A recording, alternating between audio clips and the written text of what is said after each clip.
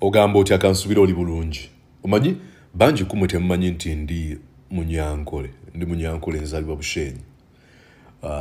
Emboozi ey'obusosoze buli lwejja nseka n'okuseka kubanga omuntu asinga obutajagala kubeera mu Uganda mu emboozi eyo bamuyita Yoweri Kaguta Museveni. Era ngenda kubulira ensonga lwaki Museveni tayagala nsonga za busosoze kubeera nga zoogerwako mu Uganda olw'ensonga nti obusosoze bwe abukwese mu luzungu kye bayita plain sight, nti tebwetaagisa na nnyo kulowooza buli wamu w'otunula osobola okubulabanga bwetiriwoosa obusosoze.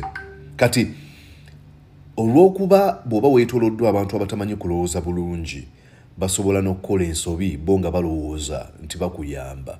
Kati abantu abeetoolodde Mwami Museveni be boogereza emboozi z'obusosoze nga tebamanyi nti kino kikosa bannaabwe.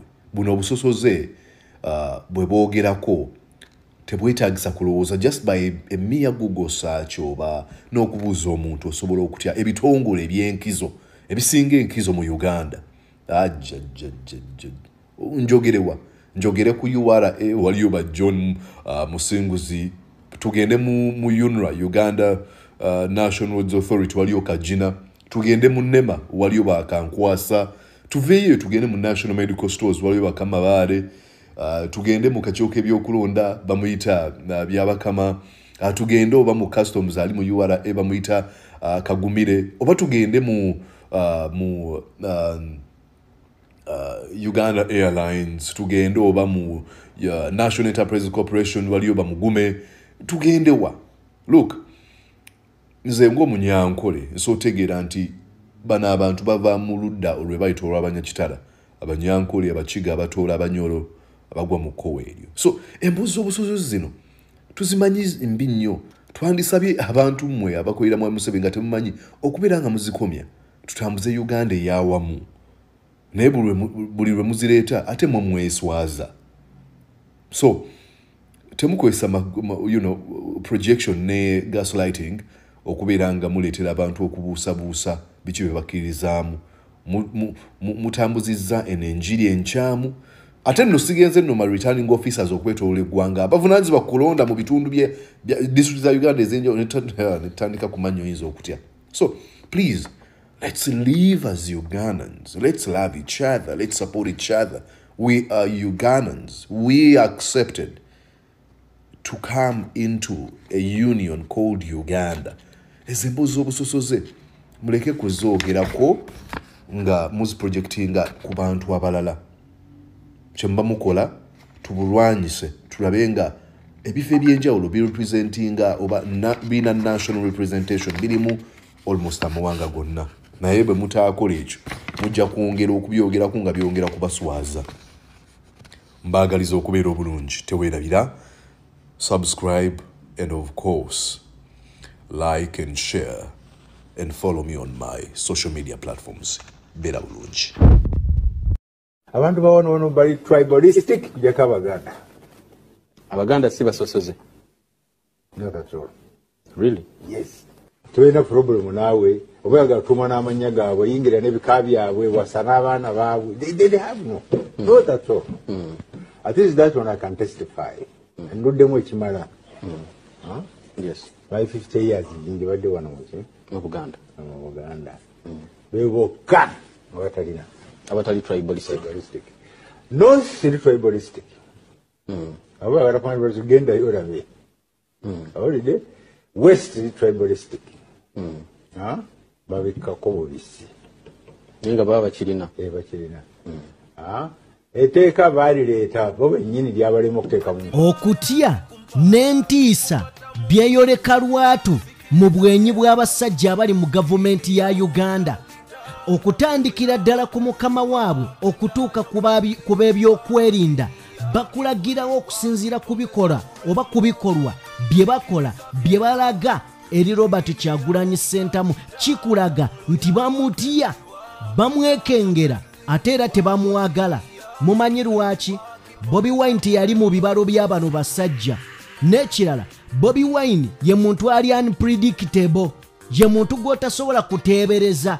nti atwategedde eggulo yakoze kino enkya ajja kukola kino buli ddakiika abasurprisinga buli ddakiika abakubako surprise endala oba omubalira kino ng'akola kino ekyo kibayita omuntu omugezi kakati abantu ba artist bayina ekyobugagga Bobi Wine kyasiiba abagamba kye batamanyi ate nga tebakikozesa omusomesa ne artist abo bantu banjawulo artist asobola okufuula ekintu kyonna mu public n'akifuula kyayagala ng'ayimiridde mu maaso gaabwe wano ba Bebe Cool obwongo bwabwe bwakoma wano mabega bagana okubuuka layini eyo bakozesa ekitone kyabwe ekyo nendooza Bebe Cool yes artist naye Bebe Cool bamuwandiikira tawandiika kitegeeza simu yiiya ye kati kalibe yayinza yo jefuluma tajaayo eyo naye njagala tutunuulire ku bitadde state ya Uganda State House ku Bunkenke ku Kyagulanyi Ssentamu nti etuusa okukola ebintu n'abo abatali bannabyabufuzi abatali mu active politics okuvangayo ne banenya gavumenti ya Uganda nkuleetedde abakugu ab'enjawulo mu kutaputa ensonga z'ebyobufuzi wano mu ggwanga Uganda bonna bakkiriziganyiza wamu ne bagamba nti poliisi kye yakoze okugaana enkuŋŋaana za Kyagulanyi Ssentamu zonna nkyamu era yakikoze mu bukyamu n'ekirala bonna bakkiriziganyiza wamu abo abakugu mu byobufuzi nti poliisi teyina lunaku na lumu dweyina kukkiriza munnabyabufuzi kukuba nkuŋŋaana omulimo gwayo yo kujja n'ekuuma gw'oyina kugitegeeza nti ngenda kukuba wano olukuŋŋaana yo n'ekuwa protection so si yekkiriza omuntu nti genda okuba wali olukuŋŋaana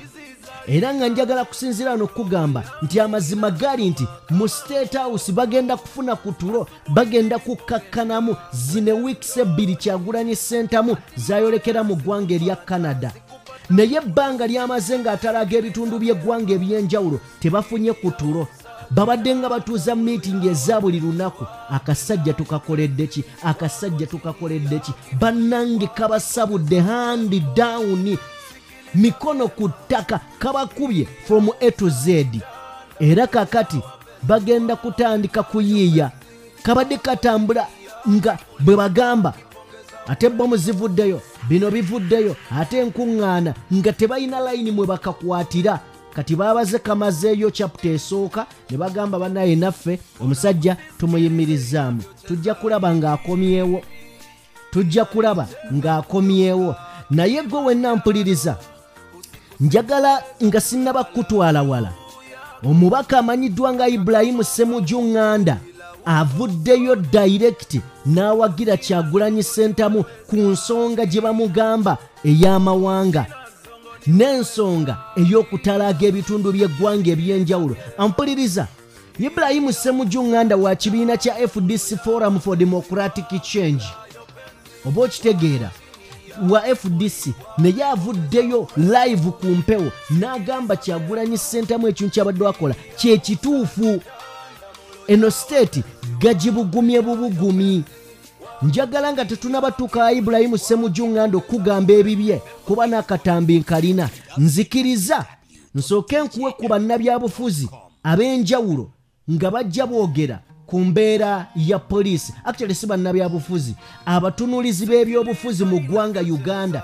kiki kye boogera bwe tuva mu kulaba obutambi bwabwe then nzije nkubuulire obunkenke bweyongera buli lukya mu State House meeting eziyitibwa emisana n'ekiro okulaba bwe baneutralizing amaanyi ga Kyagulanyi Ssentamu bwe bamukkakkanya n'akabinja bakayita kabinja ntera kuwulira Charles Rwomushana ng'agamba akabinja ka Kyagulanyi kalimu bahooligans n'osiriikirira n'ogamba owaayi omusajja olaba yavuddeyo n'agamba ettaka lyonna lya Katonda ffenna tukimanyi ekyo Katonda yenna nnyini nsi ne wano ewaffe nga okimanyi bulungi nti naawe osobola okgenda n'ogula ettaka ne bakuwa ekyapa kyo n'obeera nga owninga that land eryo lyennyini eryo lyoguze kati oli bw'ajja n'agamba nti lya Katonda otandika okubuuza n'ogaana naye ono mulamu omutwe mulamu bulungi omutwe so njagala tusooke tufune obutambi bw'abatunulizi b'ebyobufuzi bwe tuvaamu tugenda vaayo ng'onjawulidde wakati w'Enanga Kyagulanyi Ssentamu gavumenti ya mwami Museveni kwaba abantu basatu ani ategeera ani atategeera kuba kye kinnyonnyola kino kye ngenda okuwa kiraga nti kuliko ategeera n'abatategeera kakati katuzuuleko bano abakugu bo bwe baba boogera ategeera yaani ani atategeera oba baani abatategeera. Poliisi kyeyafulumizza ng'eweera enkuŋŋaana za National Unity Platform zeebaddeko ez'okutalaga eggwanga ng'agamba bano baava dda ku biragiro ebyakkaanyizibwako wakati wa poliisi ne ADUP era poliisi egamba Kyagulanyi abadde atambuza enjiri esiga obukyayi ebigambo ebisiga obusosoze mu mawanga okuvvoola omukulembeze w'eggwanga n'ensonga ez'enjawulo. Ekiragiro kino kiyimiriza enteekateeka zino mu bunnambiro okutuusa ekiseera eky'oluvannyuma nga balongosezza mu nkola yaabwe. Wano tutuukiridde abakugu mu nsonga z'ebyobufuzi okuttaanya ku nsonga zino era bagamba ekyakoleddwa poliisi kiri wabweru w'amateeka olw'ensonga ssemateeka tawa poliisi buyinza kugaana nkuŋŋaana zonna kubanga obuvunaanyizibwa bwayo kukuuma bannansi n'ebyabwe. Poliisi yo amaanyi gy'eyina nti eyina okuprotektinga abantu naye teyina buyinza kusitopinga kukola ky'oyagala okukola naye kuwa protection. Kyova olaba abayimbi bakola ekivulu poliisi nebawaki protection ku lunaku lwe baagala. Poliisi emyaka egiyise gino eringa eyajjawo eddembe ly'okuŋŋaana teryagalira ddala. Kyova olanga mukulu w'Enanga agamba n'okugamba nti beera mu kifo ekiri closed. Enanga ani yamugamba nti awo obuyinza nti poliisi rali zikube bwe ziti. Okusinziira ku munnamateeka Osiya Moses, poliisi eremereddwa okukola emirimu gyayo awatali kyekubiira naddala bwe gutuuka ku nsonga z'ebyobufuzi era enfunda nnyingi poliisi ezzeeteekawo embeera eraga abaana n'ebyana. Weebuuze General Muhoozi a serving army officer poliisi yali ezzeeko n'emuyimiriza mu bintu byali mukola. Ky'olina okugamba nti mu bintu byakoze tewaliwo violation of a right. There has been fundamental violation of the right. Mukwogerako ne Fred Yegasse omutunulizi w'ensonga z'ebyokwerinda ku kiwandiiko kino agamba poliisi kyekoze kikyamu wabula nga kiva ku poliisi okwagala okuyitawo erina okukoma ekigireetedde okukola ensobi. Naye poliisi ya Uganda erina ekizibu kiri kimu kyendoozi kyagitawaanya kwe kuba nti ekola omulimu gwa poliisi politically nti ate eteekamu ebyobufuzi lwa nsonga ejja n'ennyonnyola ebintu ebimu nga bingi nga tebyandyetaaze nnyo kunnyonnyola. Ensonga gyesazeewo egezaako tupoliticizinga possibly tukkiririze wamu nayo. Yegasse agamba ekizibu kya poliisi kwe kwagala okukozesa amaanyi kumpi mu buli kimu n'awateetaagisa olwo n'eremererwa okukwata ensonga mu ngeri eya kisajja kikulu. Twaliko kuza ensi etunuulira amateeka nga kye kikulu tubone nga tujjamu olufubafuba olwo nga ffe abagenzi nga bakola tumanyi gye lwava tumanyi terulina kye lutuyamba.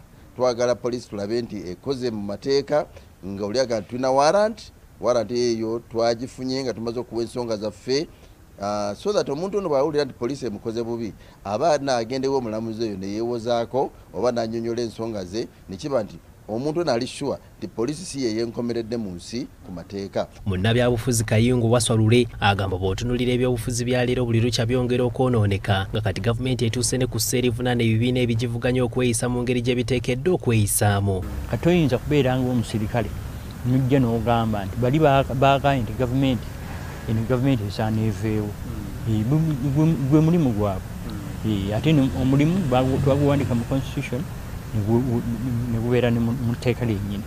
Ebisinga byakubuzaabuza babandi badde bakootinga ebintu bibiri mu mateeka ate bakootinga n'etteeka eri dysfunctional Police Act. Police Act eri overridden by Public Order and Management Act. Bwetwamala okukola constitution mu 95 okugiteeka mu nkola baateekawo etteeka eryo. Wabula Lule agamba ebibiina bino biteekeddwa okuddukira mu mbuga z'amateeka okuwakanya enkola ekika kino nga tegunnaba kufuuka muze gwa poliisi kubanga okusinziira ku bigenda mu maaso n'akalulu akajja aka 2026 kandibaamu okusika omuguwa okw'amaanyi. Mu politics ne mu mateeka bakiyita president bakkiriza state okusetinga president. Kati abantu abasinga obungi bamanyi nti poliisi erina olukusa okugaana okuŋŋaana ng'oli memba w'ekibiina oba ofisa w'ekibiina mu mateeka. Ekitali kituufu kye tulabyeko mu byobufuzi ebibadde bigenda mu maaso kaakati waliwo obweraliikirivu mu bantu ne mu gavumenti. Kyokka olwaleero pulezidenti w'ekibiina kya National Unity Platform Robert Kyagulanyi Ssentamu akubye poliisi akakule n'agitegeeza nti terina buyinza buyimiriza nkuŋŋaana zaabwe kale nga bakugenda mu maaso n'enteekateeka zaabwe. Tetugenda kugondera biragiro byonna bya bumenyi bw'amateeka. Ebyobufuzi buli lunaku byeyongeramu omuliro ssaako n'omubabiro eri ekyebuuzibwa wa bino gye binaakoma. Okusinziira ku bigambo by'olabye ne by'owulidde, oyinza okuba tolabye ng'essimu ogitadde ebbali, by'owulidde gw'olowooza ku baana abangi abali mu gavumenti n'ono ali mu kulwanirira eddembe ly'abantu, gw'olowooza ani mutuufu. Bwe mba nga nkuggyeko eyo, omubaka Hon.Ssemuju Nganda yabadde olunaku olwajjo ku NBS n'agenda mu maaso n'okuba ng'ategeeza abantu bonna abali mu jjabaatiriza ensonga eno nga bagiteeka ku busosoze mu mawanga, n'abagamba Kyagulanyi Ssentamu bwe yabadde ayogera ebitundu byonna gye yagenze yabadde kkiriya, era ebigambo bye yagambye ab'embaale bye bigambo bye yagamba abantu mu Arua. Ebigambo bye yagamba abantu mu Arua bye bimu ebigambo bye yagamba abantu ab'eruweero. Buli muntu yabadde ayogera ku kimuluma mu kitundu kye nti bwe mbeera nga ndi wano e Makindye njogera ebinnuma mu Makindye nti ebinnya binkuba okuva ekibuye okutuuka kumpi e Munyonyo, nti ne bwe nsaliikiriza eri emabega e Makindye ku kkooti ebinnya bingi njogera ebiri mu kitundu ekyo kyennyini. Kakati Bobi Wine buli wabadde atuuka ng'ayogera n'abaawo ebibalumaawo. Oba okitegeera, yayogedde ku beeyo n'ayogera ku mafuta nga galina obbayamba, n'ayogera ku b'ebikajjo n'ayogera ku baaki, n'atuuka mu Buganda n'ab'omu Buganda n'abagamba ebyabwe, era n'abuuza buzibu ki bwe yakoze. Ensonga yabadde kkiriya. Kanfune omubaka Hon.Ssemuju Nganda bwe nvaayo bwe nti nkubuulire abantu ki kye boogera ku Hon.Ssemuju Nganda, naawe wona asinziira otugambe ddala kyetaagisa oba tekyetaagisa. So that's how Museveni does politics, that he must not allow you to organize. Eventually, if you continue, they will come and shoot at people, they will arrest them, then they will accuse them of sectarian, because they think that Bobi Wine said in Uganda are the same things he said in Arua, are the same things he said when he was in Bunyoro. Because in Bunyoro he said, you guys be very careful with the oil. These guys that Andrew Mwenda has accused of corruption will come and steal oil the same way they are stealing money in Kampala, and you may not benefit. There it was not sectarian, maybe because Bobi Wine is not a Bunyoro. When he went to Usoga, he was speaking about fishing, and he said, you see, these people who are Andrew Mwenda has accused of corruption, who are stealing money in Kampala, they are the ones who are restricting your access to the lake, so you cannot continue fishing. So it was the same speech everywhere he went, addressing issues that are affecting communities where he went. So when he spoke about land in Uganda, and land, especially in the greater rural areas of Nakaseke, areas of Nakasongola, where Museveni's clansmen and I can see Andrew's timing me, so I'm going to cut you short there. Are all running farms. So I don't find a difference in Bobi Wine's.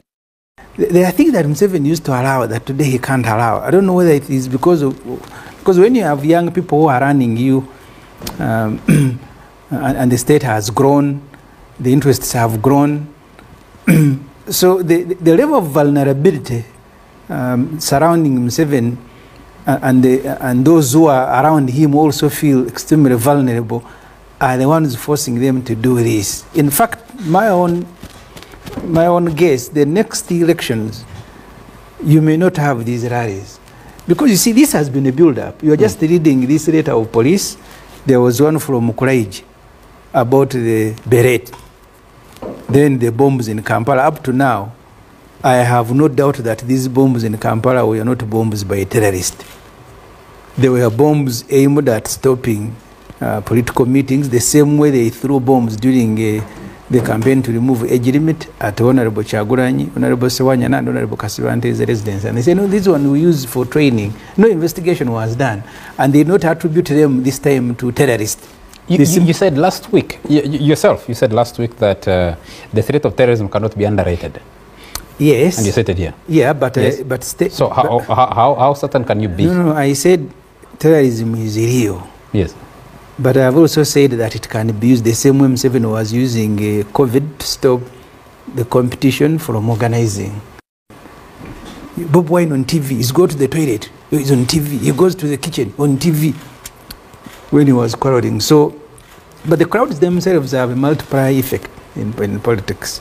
I said here when we are discussing Bob Wine, and I think someone was dismissing these tours, that things that have not happened before are now happening.